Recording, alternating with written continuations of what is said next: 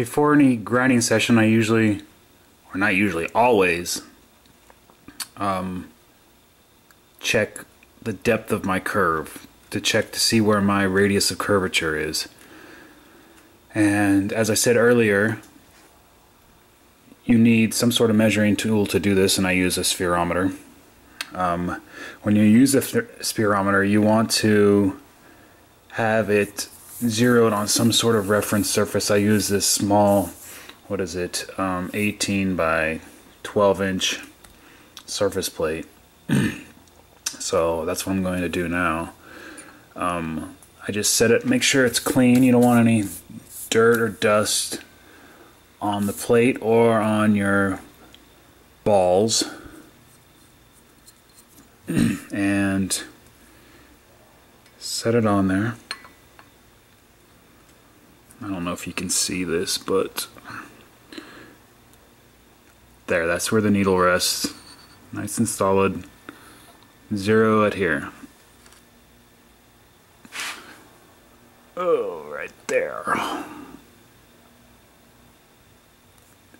So now it's zeroed. Zeroed on a perfectly flat plane. So I'm going to take it over to my mirror and I'm going to put it on there and see the difference from zero, and that'll show how deep I've gone and have to go. Okay, here I am at the mirror. All this crud you see on the sides is just old used grit and pieces of glass from my blank.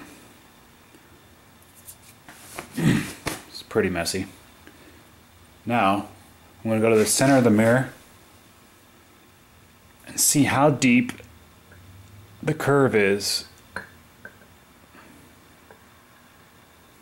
So right now it shows, I don't know if you can see it, but here's my zero and I'm 4/1000ths off from zero. So with a little bit of calculation I can see where my radius of curvature is.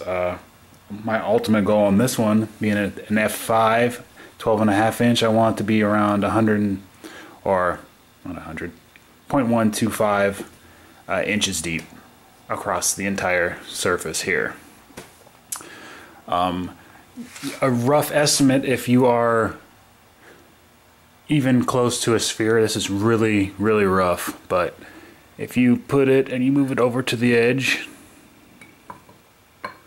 it should be approximately the same wherever you put it here. If not, you are far from a sphere, which is what you want to end up with after you fine grind.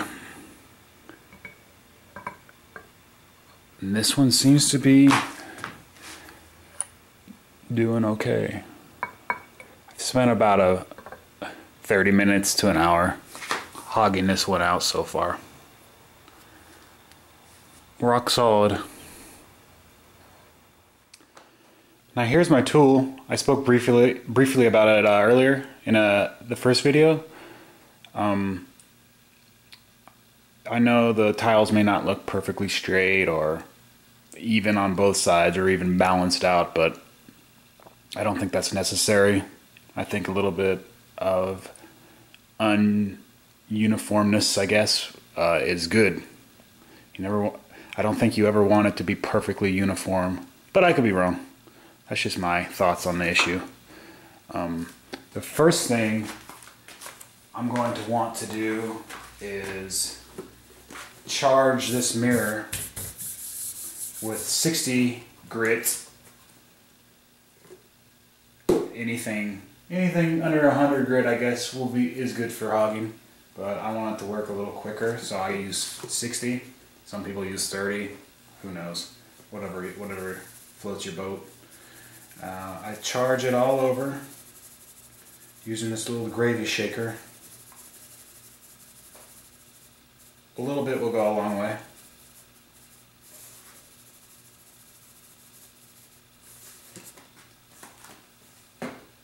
And then, of course, you need water. You never want to grind dry. You want to breathe in the glass particles. Charge it up here.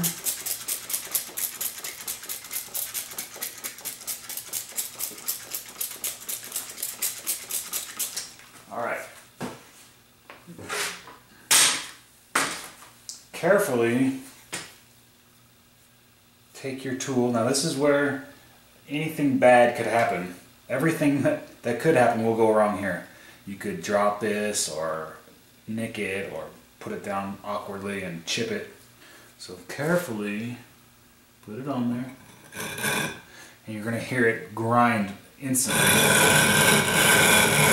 A nice loud grounding noise is great.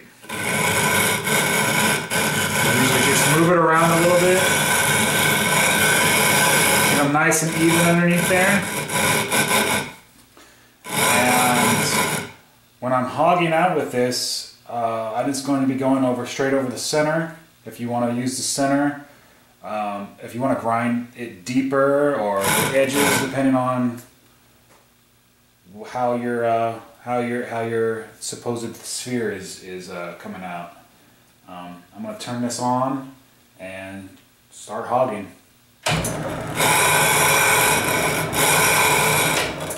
While I'm doing my back and forth, I'm going to be spinning this one way or the other. I don't think it matters, to get all chords of this circle on the tile tool.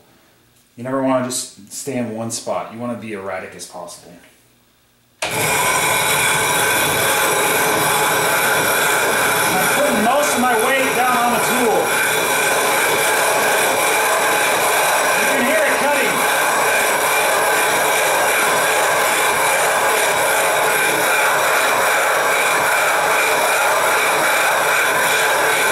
You know when it's done when the noise has quieted down? Or you get tired.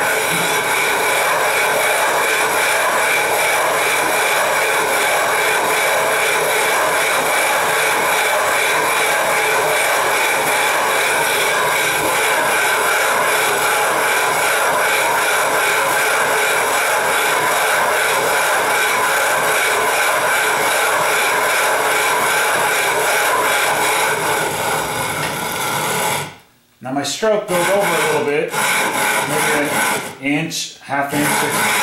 I'm really concerned, I'm not concerned about the outside edges. I want to get this as deep as possible, close to my radius of curvature, and then work on out from the center on out.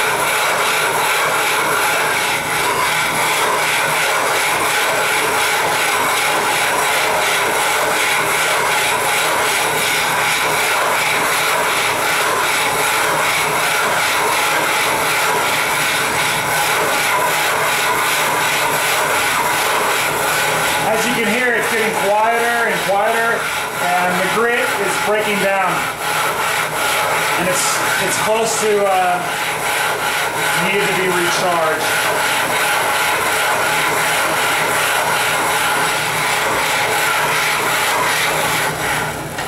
And at this point, you can just sprinkle more grit on there and continue some more grit and probably some more water,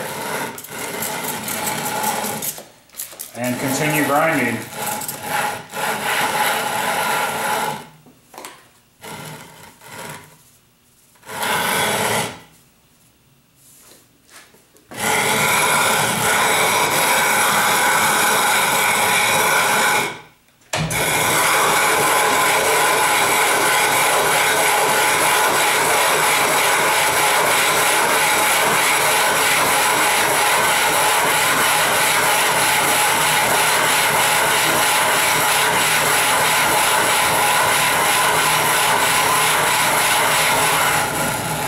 Now you don't want to be a machine when you do this, or you'll get tired quick.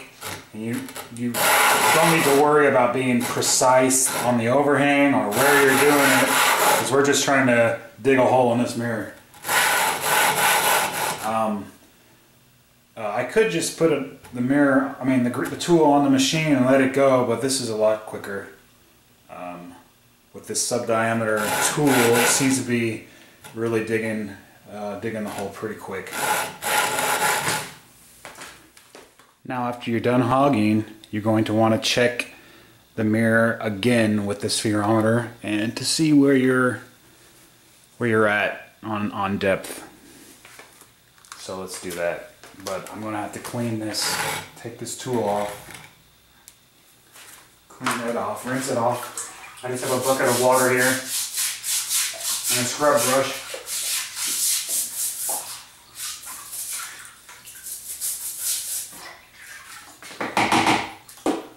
Put it on this drying rack.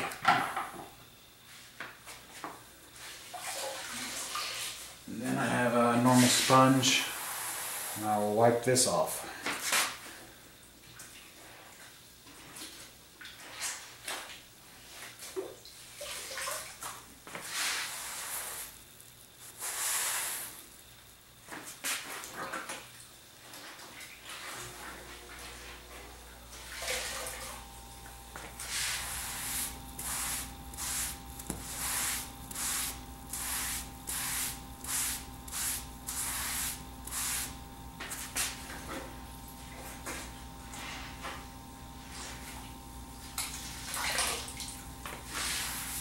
Get most of this off with the sponge.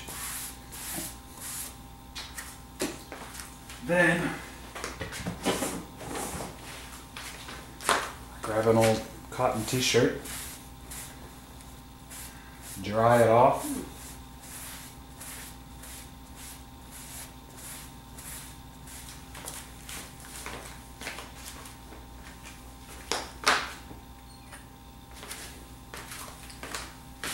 Check my depth. And of course it's about the same, but I didn't grind for very long. Check my depth and how my sphere is looking. And then repeat.